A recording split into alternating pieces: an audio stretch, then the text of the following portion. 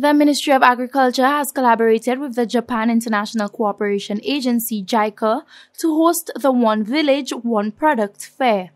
The fair featured a variety of byproducts from the OVOP pilot project's selected communities of Miku, Choiseul, and Soufrière, which seek to target and utilize local products. The One Village, One Product project focuses on improving the marketing of these products as well as the enhancement of product branding. The selection process outlined in response to feedback from the OVOP pilot project will provide a transparent tool for final product selection for communities across the island.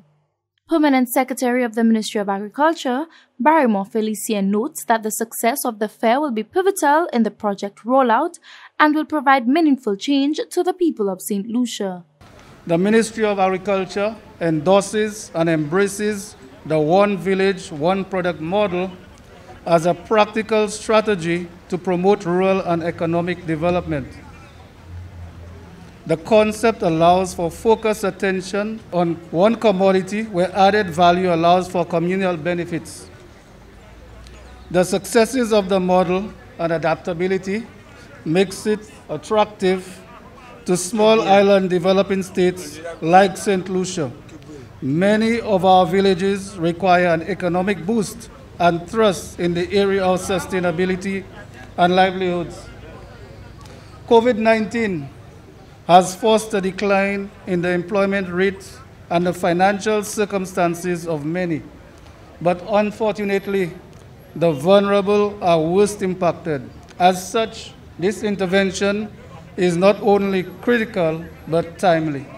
Mr. Felicien expressed gratitude to the government of Japan on behalf of the Ministry of Agriculture for their continuous support on initiatives such as the OVOP project. Chief Representative of the Japan International Cooperation Agency JIICA, Hiroyasu Tonokawa, says that the project aims to increase employment opportunities, particularly for the youth in St. Lucia.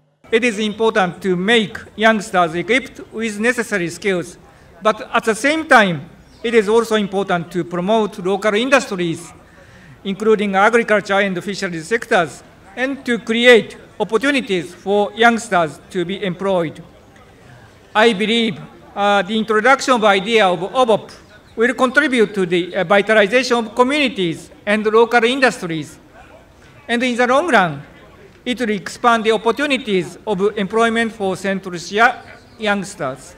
The pilot project commenced in January 2021 and will be culminated in January 2022. From the Communications Unit of the Ministry of Agriculture, I am Anicia Antoine reporting.